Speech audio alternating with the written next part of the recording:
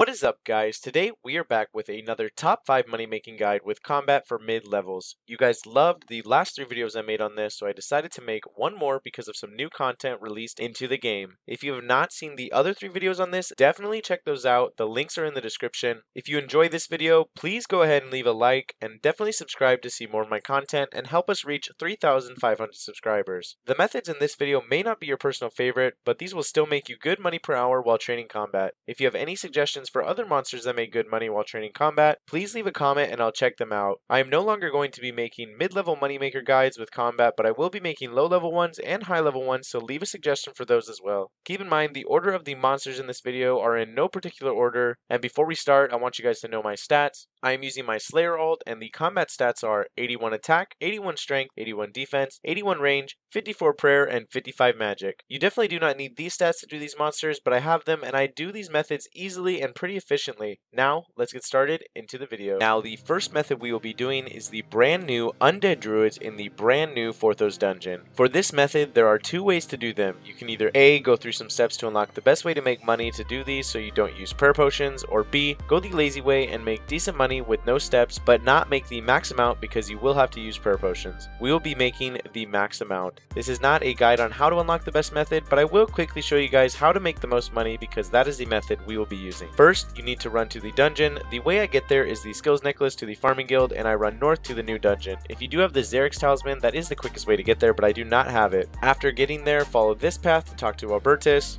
Once you are talking to him, either A, trade him 5 dragon stones, aka the easiest way to do it, or B, kill a monster for him and end up paying more later. After you give him the dragon stones, use the temple stone on this, and then you need to use 100 dragon bones. I chose baby dragon bones because it's cheaper on the bone burner. If you chose to instead kill the monster, you need to use 200 dragon bones on the bone burner. After you do that, you unlock the altar by the undead druids, which is the way we will be killing them right here. Okay, now I will show you the method for undead druids. Now we are ready to kill the undead druids for Major Bank. Let's go ahead and look at the gear first that we will be using.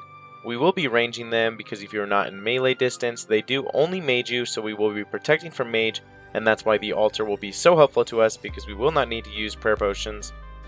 So we are using the Armadillo Helmet, the Ava's Accumulator, Necklace of Anguish, Honorable Blessing, Toxic Blowpipe, Guthix D'hide Top, Guthix D'hide Chaps, Guthix Bracers, Guthix D'hide Boots, and the Archer's Ring. Basically, this setup has a good amount of prayer bonuses and also has some good bonuses from the Armadillo Helmet, giving us more range attack bonuses.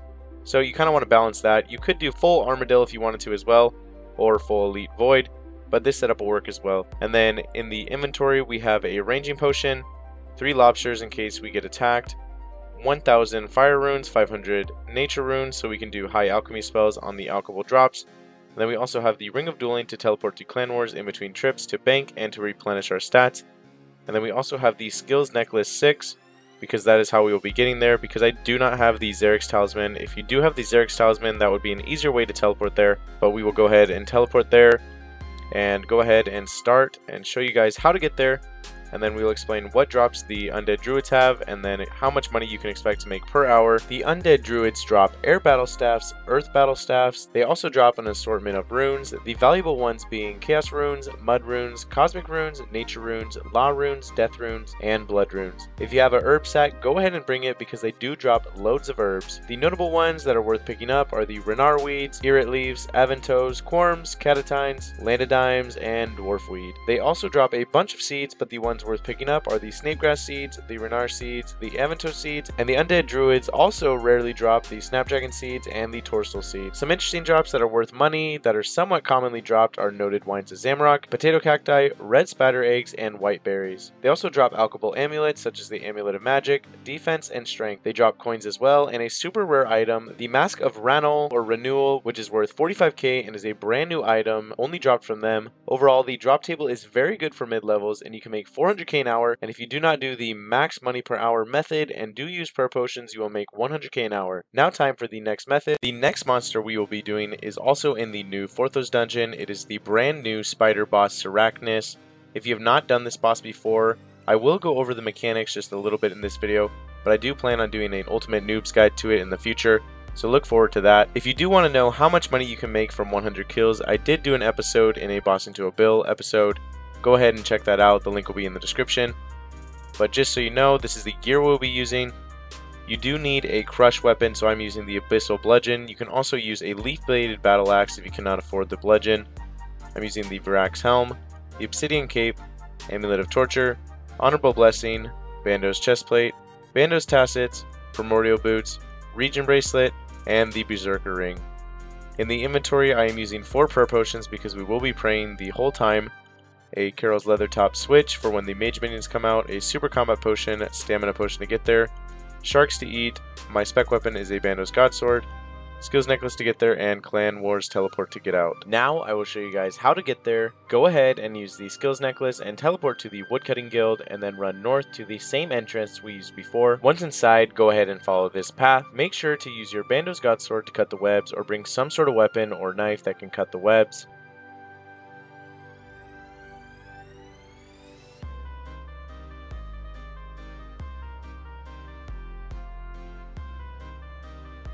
Once at the final web, turn your Protect from Range on until in melee distance and then attack the boss. I will briefly explain the mechanics, not in depth, but keep in mind I will make a guide on this boss specifically in the future. The boss attacks with melee when in melee distance and range when in range distance. The boss attacks around 3 times and then shoots a web attack. The web freezes you for a few seconds, so you pray range until back in melee distance. Then 2 minions spawn when Sarachnis is at 66% health and after at 33% health. During this time when the minions spawn, switch to the Carol's Top to avoid the blue magic minions hits, and then kill them as quickly and easily as you can. Then switch back to the Bando's Chestplate and continue switching between melee and range prayers until Sarachnis is dead. I feel it's important to explain that this boss was created to be a mid-level boss comparable to the difficulty of Barrows and also the same money per hour. The reason you will want to kill Sarachnis is because it drops Battle Staffs, the Rune Plate Body, Rune Medhelm, Rune 2H Sword, Dragon Medhelm, and the brand new crushing weapon, the Sarachnis Cudgel, worth 860k. Sarachnis also drops runes such as Chaos Runes, Soul Runes, Cosmic Runes, Death Runes, and Blood Runes. It also drops Mithril Arrows and Mithril Bolts. Additionally, the boss drops loads of seeds, with the valuable ones being Maple Seeds, Papaya Seeds, Yew Seeds, Snapdragon Seeds, and the Torsal Seeds. Keep in mind, many of these seeds are rare to very rare. The boss also drops the majority of herbs and drops them notice as well. Sarachnis also drops Mithril Ore, Red Dragon Hide, Adamant Ore,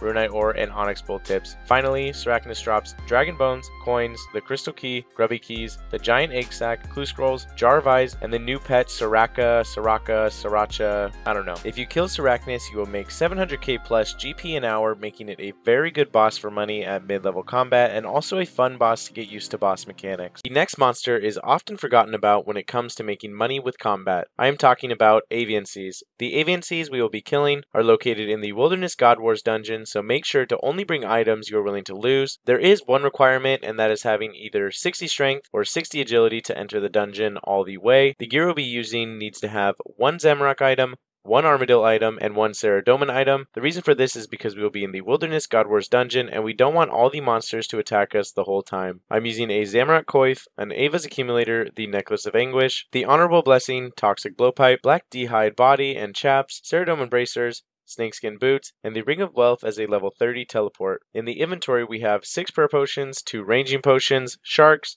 a stamina potion to get there and to run away in case we need to, a burning amulet to get there, and then also you can bring Bones to Peaches if you plan on camping these for a while. I also would highly recommend bringing a looting bag. Another way to make even more money at the Avian Seas in the wilderness is to use the crossbow, as it has a 50% accuracy and damage boost when in the wilderness, but the downside is it costs 200k to get the 1000 charges to activate it, and then you have to pay more for the charges after the original 1000 charges, making it cost around 300k minimum, and if you die you lose all the charges. If you have money to spend, definitely use the crossbow, but for the sake of the video, we will be using the Toxic Blowpipe. Okay, now I will show you guys how to get there. Go ahead and teleport to the bandit camp using the burning amulet, and then run north until you reach the dungeon sign. Make sure to set your quick prayers to protect from missiles so you're ready, and also drink a dose of your stamina potion. Then enter the cave and preferably use the entrance with the 60 strength requirement, which is the boulder. Then turn on your Protect from Missiles and attack the Avian Seas all around. This area is extremely dead and you will rarely see a PKer, but if you do, just log out, run out of the dungeon, or teleport. The Avian Seas drop Nature Runes, Blood Runes, Chaos Runes, herbs such as the Ranar Weeds, Aventos, Quarms, etc., Runite Limbs, and the most important drops that make you the most money are the common Adamant Bars that are noted and the Rune Dagger P+.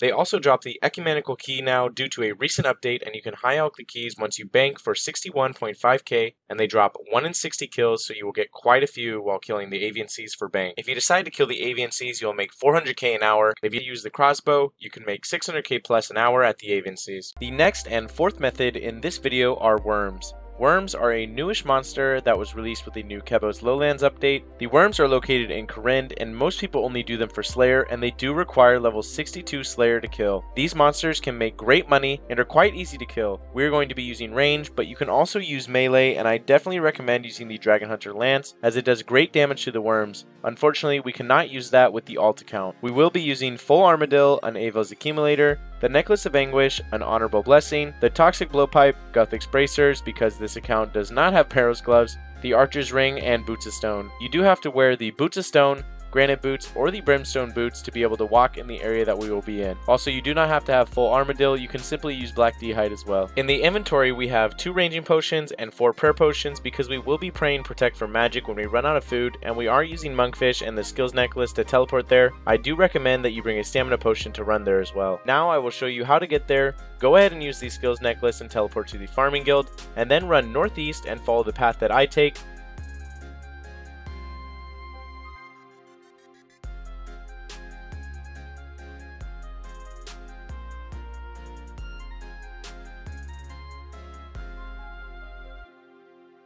Go down the entrance and head to the western rock and then jump over it, then follow the path and then start killing the worms. The worms use melee when in melee distance and magic when in range distance. After each inventory you can simply bank and re-gear at the bank that is at the top where the entrance was, or you can bring a teleport out and run back each trip. The reason you want to kill worms is because they drop worm bones which are worth 1.3k, and you can choose to pick them up and bank them, or you can just go for more kills and not pick up the bones. The drops that they have are soul runes, blood runes, red D'hide chaps, adamant axe, adamant square shield, adamant battle axe, adamant 2H sword, rune medhelm, the earth battle staff, rune battle axe, and the dragon dagger. They also drop all of the herbs, and they drop a ton of seeds as well, but only pick up the snapdragon, snapegrass, and the torsal seed. They drop coins as well, and also the rune arrow tips and adamant arrow tips. They do have a very rare chance of dropping the dragon sword, dragon harpoon, dragon knife, and the dragon thorn axe, so if you get those, you will definitely boost your money per hour. If you decide to kill worms, you will make 300k an hour, which is actually really good, and keep in mind this is only 62 Slayer, and you can definitely get to 62 Slayer pretty easily. The last method is the Crazy Archaeologist. This is a demi-boss in the wilderness, so only bring what you are willing to lose. I do highly recommend being able to use the Iban Staff, which requires the Underground Pass quest. As of now, my alt only has 55 magic, and it has not done the Underground Pass. The Trident or Iban Staff will definitely boost your money per hour and make this easier, but if I can do it with 55 magic and Earth Blast, you can do it too. The Crazy Archaeologist is a fun boss to do, especially if you are new to bossing.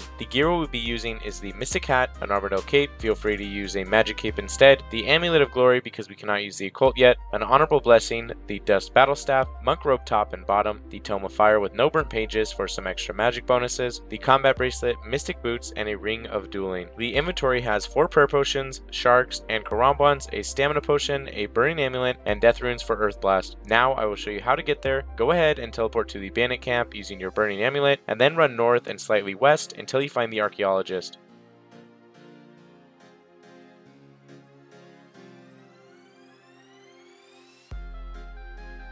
Then pray range the entire time and make sure to be out of melee distance. Make sure to move at least 3 tiles away every time the archaeologist says Reign of Knowledge, or you will get killed really quick. The Crazy Archaeologist drops the Amulet of Power, red D'hide body, rune knives, rune crossbow, mud runes, dragon arrows, grimy dwarf weeds, sharks, prayer potions, and coins.